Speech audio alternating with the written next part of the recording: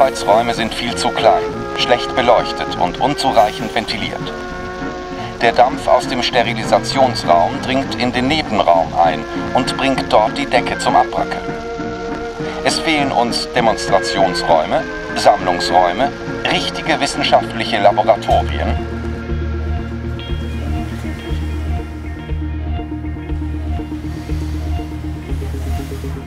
Die Geschichte der Zahnmedizin in Bern hat gezeigt, dass es immer wieder unterschiedliche Zeiten gab mit Höhen und mit Tiefen. Aber die letzten 20 Jahre hat sich das Ganze sehr gut entwickeln können. Die ZMK Bern ist in allen Bereichen der Zahnmedizin in der Forschung sehr aktiv. Aber die ZMK kümmert sich natürlich nicht nur um die Forschung, sondern in allererster Linie ist die Ausbildung im Mittelpunkt. Und auch wenn schwierige Patientenfälle in der Zahnarztpraxis nicht so gern übernommen werden, dann helfen wir natürlich gerne. Früher, als ich studiert habe, war die Zahnmedizin eine Disziplin, die vor allem mechanistisch angeschaut wurde. Und im Zug von der klinischen experimentellen Forschung hat man komplett anders angefangen zu denken. Und es geht eben um das. Das Ganze ist nicht nur ein Handwerk, das ist eine Medizin. ZMK sind ein sehr gutes Beispiel für Verwissenschaftlichung der Zahnmedizin. Weil es aufzeigt, wie aus Berufsleuten, die zunächst mal einfach ausgebildet werden, damit es genug Zahnärzte gibt, wie aus diesen Leuten nachher Wissenschaftler werden, die Forschungsfragen nachgehen und sich international vernetzen, um Forschungsprobleme zu lösen. Man muss sich vorstellen, dass es im 19. Jahrhundert eine grosse Bandbreite an verschiedenen Leuten gegeben hat, die sich um böse Zähne gekümmert haben. Es hat ausgebildete Ärzte gegeben, die sich spezialisiert haben auf das Geschehen im Mund. Und am anderen Ende waren Handwerker, die tatsächlich nicht viel mehr können, als einfach mit der Zange die Zähne ausreißen. Und dazwischen hat es aber Zahnbehandler gegeben, die sich für neue Errungenschaften von der Technik und von den Naturwissenschaften interessiert haben, also zum Beispiel für die Bohrmaschinen. Und das sind Leute, die unbedingt wollen, dass der Zahnarzt zu einem wissenschaftlichen Beruf wird, der eine universitäre Ausbildung erfordert. Eine zahnärztliche Abteilung steht auch der wenig bemittelten Bevölkerung zur Verfügung.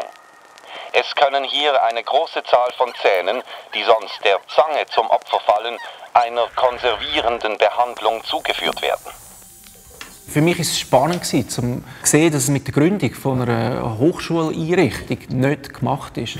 Dass es wirklich einfach immer wieder Entscheidungen und Anstrengungen braucht, damit so eine Hochschuleinrichtung weitergeht.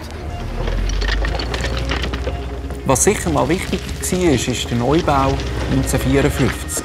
Der hat weltweit für Aufsehen gesorgt als State of the Art, wie ein Zahnmedizingebäude aussehen soll. Und mit dem Neubau kommt die Möglichkeit, Labors einzurichten, grosszügige Behandlungssäle einzurichten. Und dann fängt aber in den 50er, 60er Jahren auch der internationale Austausch an. An der Zusammenkunft der Fédération Dentaire Internationale traf man alte Bekannte aus aller Welt, die man seit Jahren nicht mehr gesehen hatte. Die Beziehungen zwischen den vielen angeschlossenen Ländern wurden neu aufgenommen. Wissenschaft lebt natürlich generell davon, dass man eben diskutiert über seine Hypothesen und Theorien. Und das hat auch die ZMK Bern immer sehr ernst genommen. Ein Beispiel dafür sind die vielen Stipendianten, die in den letzten Jahrzehnten hier an den ZMK Bern teilweise sogar dann für längere Zeit zugebracht haben. Aber es ist ja auch eine Regel, dass, wenn man habilitieren möchte, an der Universität Bern eben ein Jahr lang im Ausland gewesen sein muss. Und so entstehen dann Netzwerke, die ich denke, sind sehr wichtig dafür, dass sich die zahnärztlichen Kliniken ein internationales Renommee dann anfangen aufbauen.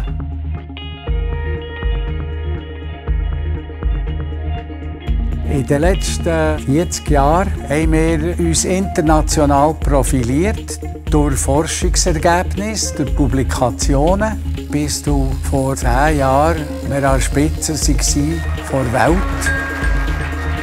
Dass die Arbeit in der Forschung so erfolgreich verläuft, liegt sicherlich vor allem erstmal an den Menschen, die sie durchführen. Aber man muss natürlich auch beachten, dass gewisse Rahmenbedingungen gegeben sind. Und das ist auch sehr wichtig für die Zukunft, dass eben dieser Subsidiaritätsgedanke, den die Universität auch mit ihren Dienstleistungszentren, wie die Zahnklinik eines ist, lebt, beibehalten wird.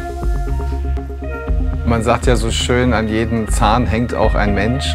Und ich denke, wichtig ist es einfach, dass wir eine gute Geisteshaltung auch bewahren, sodass wir eben den Patienten im Mittelpunkt auch weiterhin sehen und uns eben so auch in die Zukunft gut weiterentwickeln können.